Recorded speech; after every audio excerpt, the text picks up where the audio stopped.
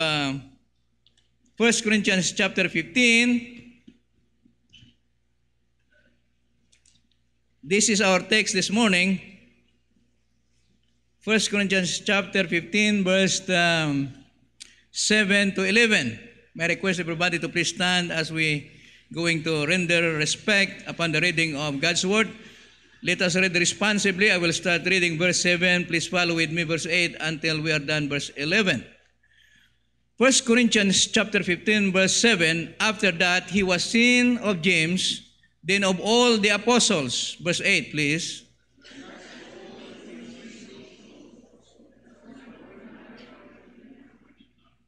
Verse 9, for I am the least of the apostles, that am not meet to be called an apostle, because I persecuted the church of God. Verse 10.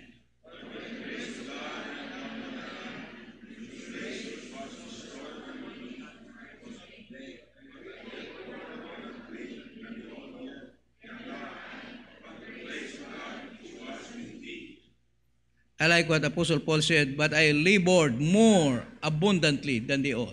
Verse 11, let us read together. Therefore, whether it were I or they, so we preach, and so be believed. Let us pray. Father God, thank you so much for this wonderful morning that you have given to us. I pray that you will empower us, Lord. Help us to understand more, that we might be challenged more, and to serve more. Thank you for Brother Ray, Pastor Ray, and his members for their faithfulness. And thank you also, Lord, for showing them your grace and mercy, allowing them to build this beautiful building. And also, Lord, many souls get saved time to time in their ministry. Thank you also, Lord, for their faithfulness in promoting missions, world missions. Thank you also for supporting us. This is our prayer in Jesus' name. Amen and amen. Pwede na tayo makaupo. This passage talks about the resurrections of the Lord Jesus Christ. And Paul said, even me myself, I have seen him. The last one that have seen him. And so he was so encouraged. He wanted to tell the church at Corinth about his position being an apostle.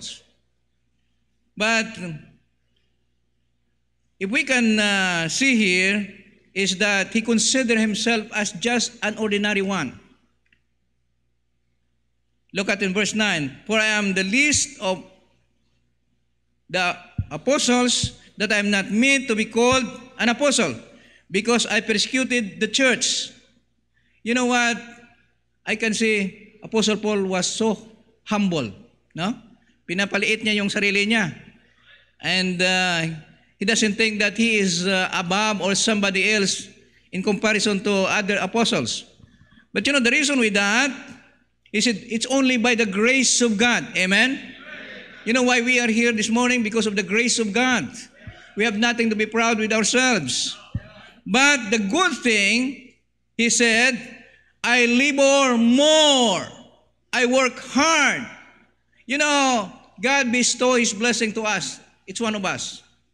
But at the same time, if we're not going to use it properly, then we cannot grow, we cannot enlarge, we cannot expand, we cannot be as successful the way we think in life. This morning, I would like to talk about the least become the greatest. Unsa man ang pasabot sa least. Least means little. Kadyot, gamay, no? Gamay. Piti. In French, piti. No? And small or low, or it seems nobody. It's not important. Did you know that everything starts from little thing? Normally, if not all. And so this morning, I would like to encourage you, don't think that you cannot do anything for God. May na mga tao na, you know, I'm nobody. I'm not talented. I don't have, you know, this and this and this and this, like others. But you know what? If you allow God to bestow His grace in your life, and you will work hard, then God will make you somebody in this world. When we went to Haiti way back 1992, our purpose only is just to win souls, not thinking about great things. And God oriented us to do His ministry. We started visiting houses, Bible study, soul winning, and God allowed us for our first Sunday over 100 people. And 2 got saved on that. And we are so happy. We thought only just 10 people will show up. And, little by little, God enlarged our visions. If you can see right now, from wall to wall, we have buildings, although we don't have big area like you. And we have a nice church building. Pastor Reyes, I've seen that. And we have a 4 stories school building. We have orphanage and guest house and our house. We are amazed how God moves. But the only thing I can tell you is that every time God poured His grace in our lives, we use it. We use it. Paul became great because of the grace of God and hard work. Hard work. You can ask anybody that you can consider being a successful person in this world. Aside from their capital, aside from the grace of God, they all working hard. When we arrived in Haiti, I decided to work not less than 12 hours a day.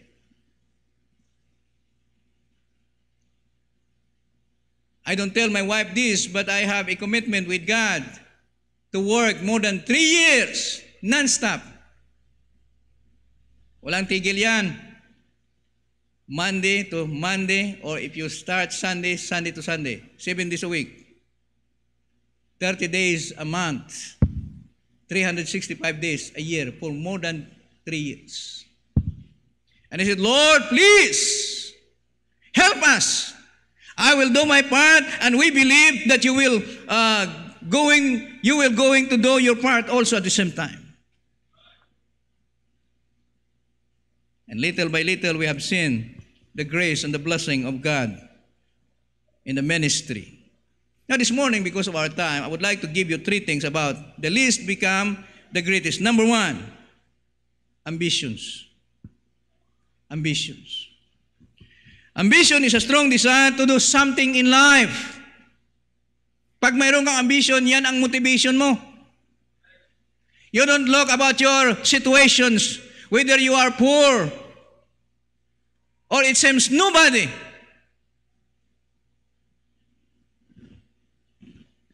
Your ambition is the one that driving you in order to reach your destiny. Ambitions. Ambition will pave the way to success. Don't be bothered of your past experience in life. Kung minsan yan ang nag-trigger sa atin Parang may sinasabi sa ating utak ba? Hindi ka magiging successful kasi ganito ka, bobo ka, mahina ka, wala kang pera, wala kang personality, something like that. You came from a poor family. You're nothing. Don't allow your past experience dominate you. It doesn't matter if you are drunkard, smoker, gambler, gamer, or whatever. Think about God can, lift up you and use you for His honor and glory. Ambitions. You remember the story about David in 1 Samuel chapter 17? Anong sabi ng kanyang mga brothers? Ay, huwag ka dyan. Bata ka pa, hindi mo kaya. Hindi ka namin kaya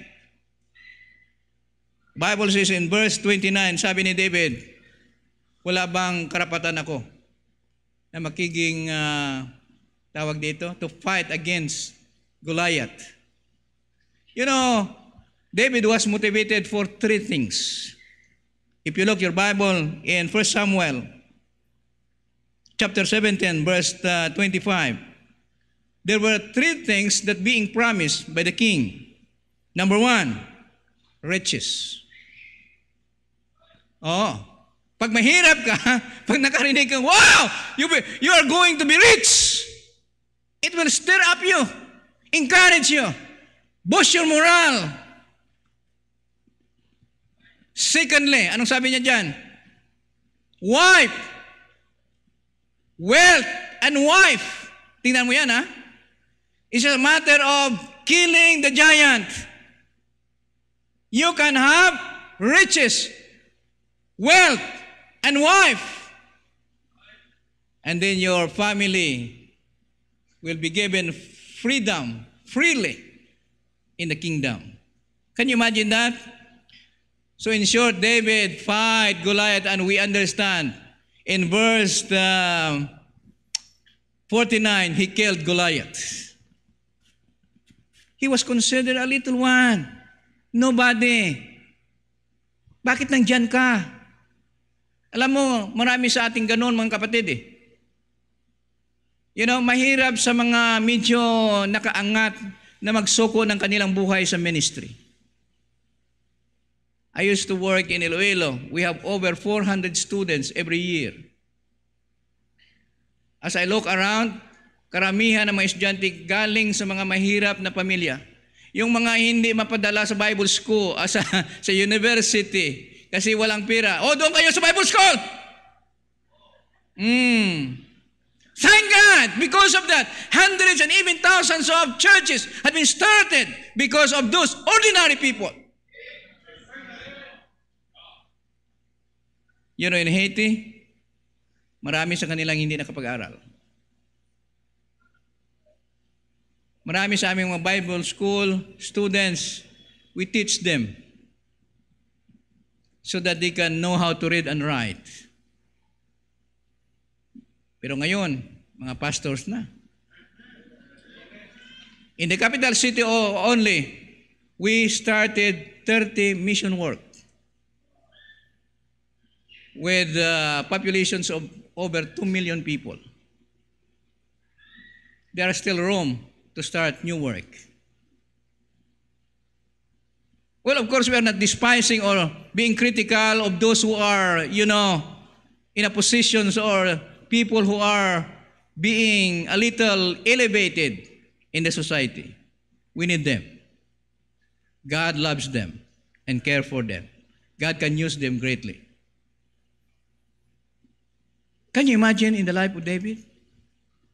A shepherd, ordinary boy, become the son of the king, become rich, famous, and he has a beautiful wife, like my wife. Amen? Ambitions! I remember one of our students, his name is Osias de Fami. He came to Bible school, ang iyang dalang isang stick na tubo. Ha? Ganito. At saka 3 avocado. When I asked him, sabi ko, wala ka namang bag. Itong maliit niya na bag, nandiyan yung avocado niya, at saka probably 2 o 3 damit. Sabi ko, are you serious about coming to Bible school to study? Sabi niya, yes, Pastor. I found out na may asawa pala. 2 anak. 2 anak. And so, sabi ko, Brad, you know, we're looking for a student, but may asawa ka. Sinong mapapakain sa asawa mo? Ay sabi niya, we talked already, we discussed that, and both of us agreed that I'm going to go to Bible school. In short, sabi niya sa akin, kasi ayaw ko eh. Ako pang ayaw. No, sana we'll pull him, no? Hihilain natin na sasama siya sa atin, no? But anyway, sabi niya, Pastor, if you can prove me for 3 months, 3 buwan lang, I promise you I will stay no matter what.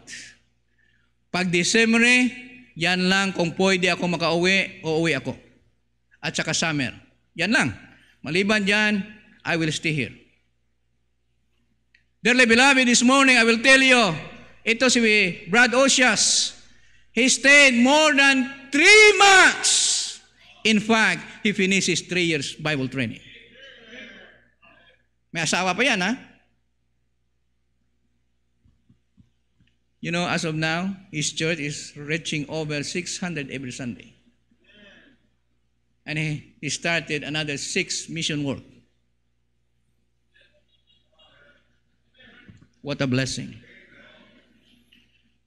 A man with ambitions.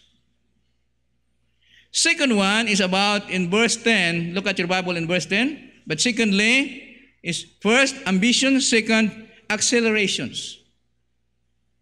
Acceleration means increasing our speed through hard work. Kailangan natin yan. People are dying around the world. We cannot stop working, praying, and helping as much as we can. Alam niyo yung series, may speed limit yan eh. Up to 80 yata. Pagdating sa 80, ang mayroong mechanism dyan, awan ko kung ano yan, computerized yata. Gaganon-ganon.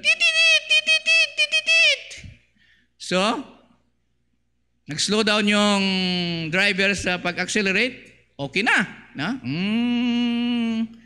Paglampas dyan sa 80, may bracket, may level. But you know, in the ministry, we don't have. Amen? As much as we can, we should go on. Accelerate yourself. Don't be satisfied. Don't be contented. We can do more. I want ko lang, after all na Pastor Ray and you members built this beautiful building, I don't think that you are still satisfied with this. I don't think so. I believe the dream here is about keep on building and reaching people around this area and even around the world.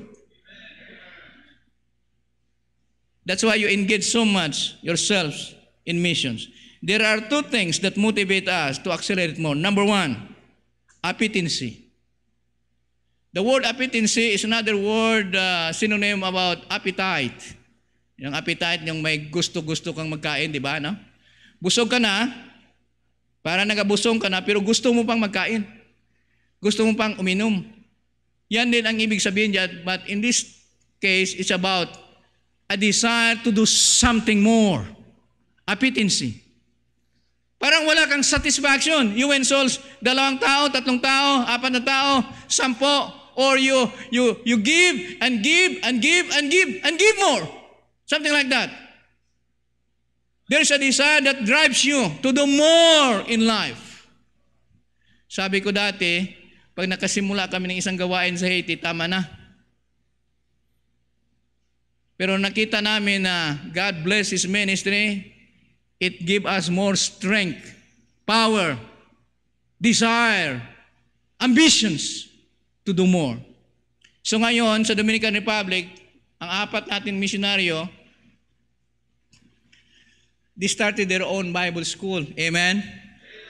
Mayroon silang 15 na estudyante.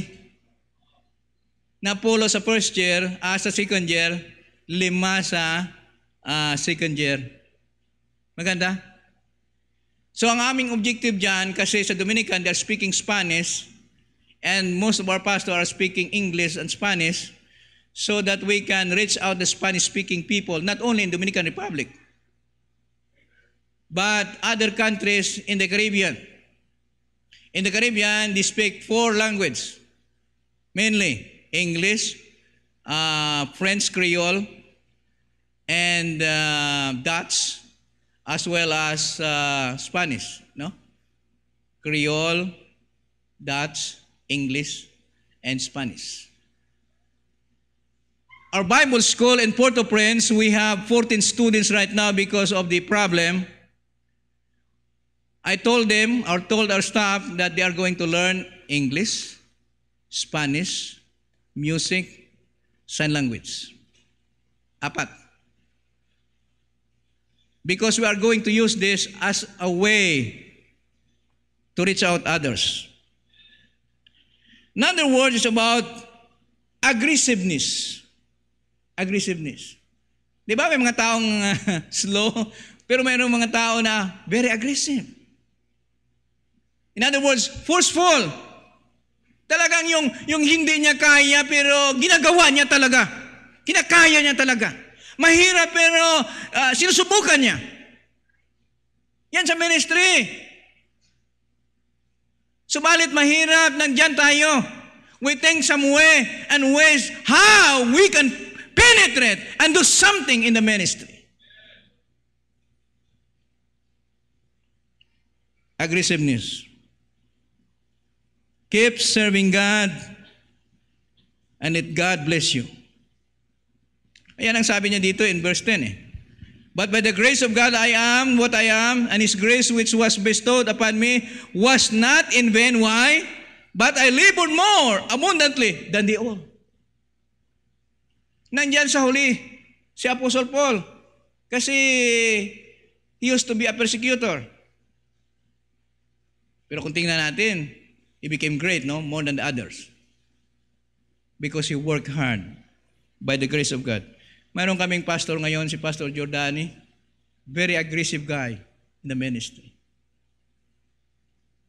Few years ago, God allowed us to help him buying land. And 4 years ago, we helped him build a nice church. 60 by 30 feet. Ngayon, puno-puno na.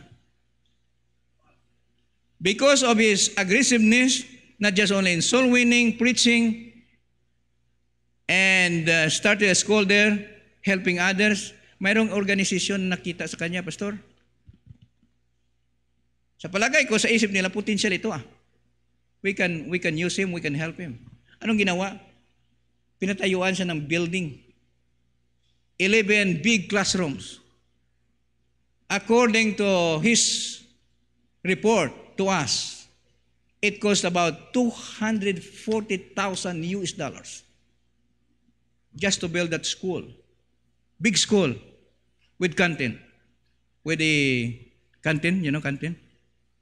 Kung saan pwede mapakain yung mga bata. Kasi nakita nila, agresibo siya. Undigo! Always doing something for others. Maganda. Yung lupa niya maliit, pinalaki. Binilan siya ng additional land. Now he's doing well. He's doing well.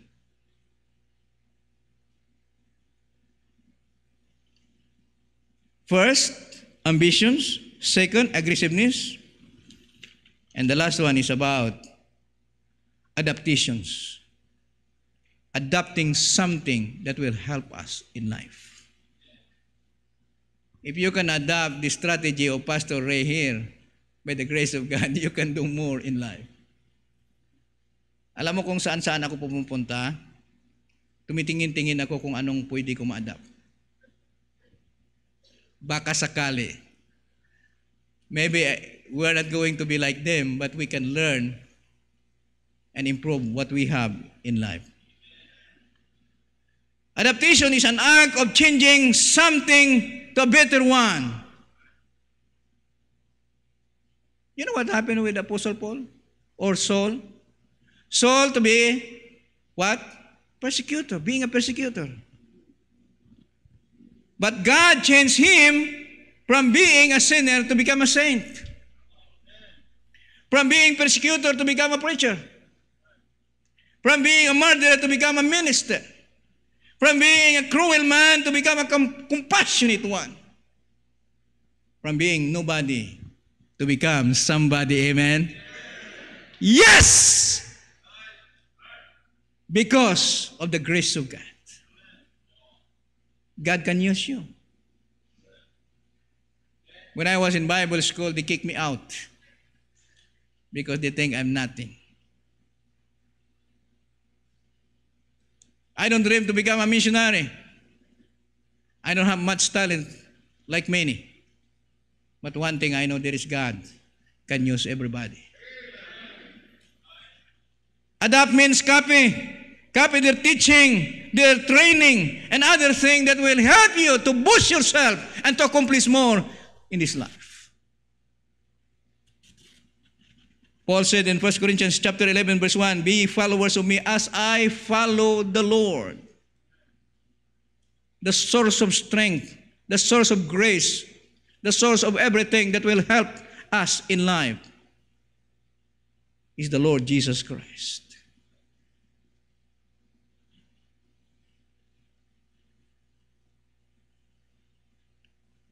One of our pastor right now, his name is August.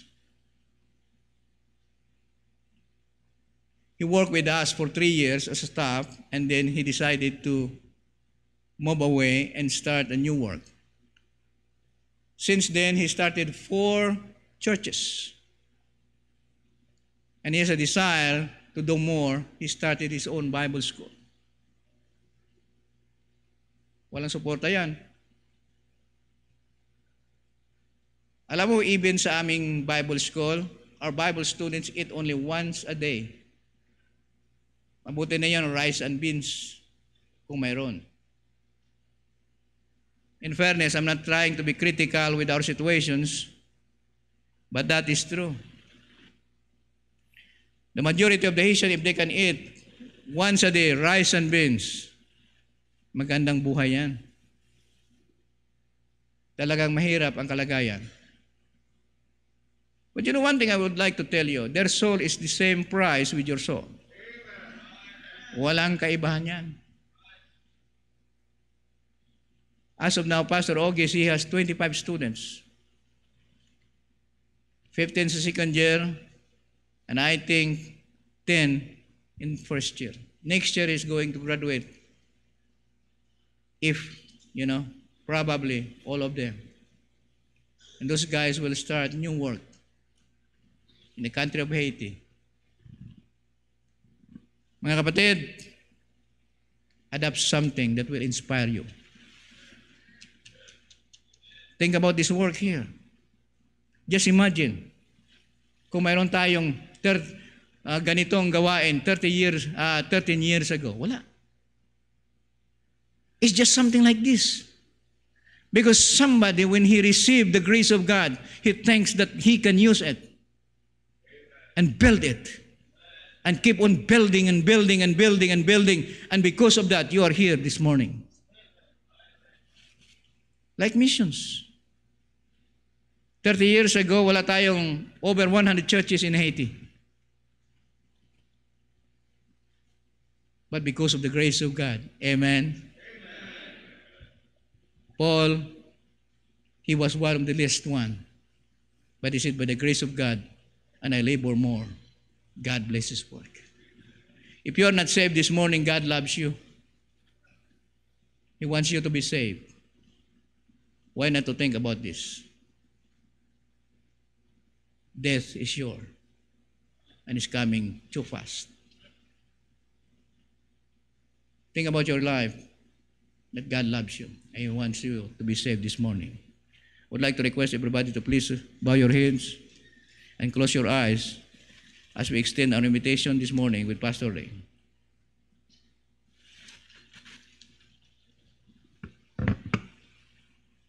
Thank you, Pastor Leny. I ask everybody to please stand up and we will give the invitation.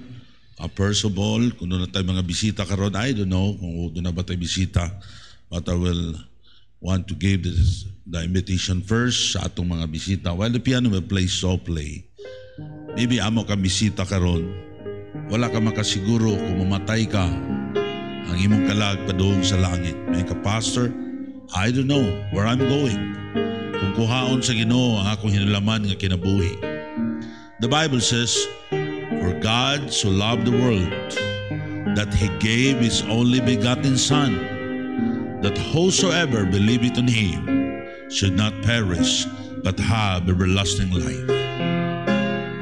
Ang Diyos na higugma nimo, iyang gihatag iyang bugto nga anak, ang imong tuhuan o dawaton si Jesus Christ karon, tagaan kaniya sa kinabuhing dayon. Og mahimong makasiguro ka sa kaluwasan sa imong kalag. Maybe ka, Pastor, I want to be saved.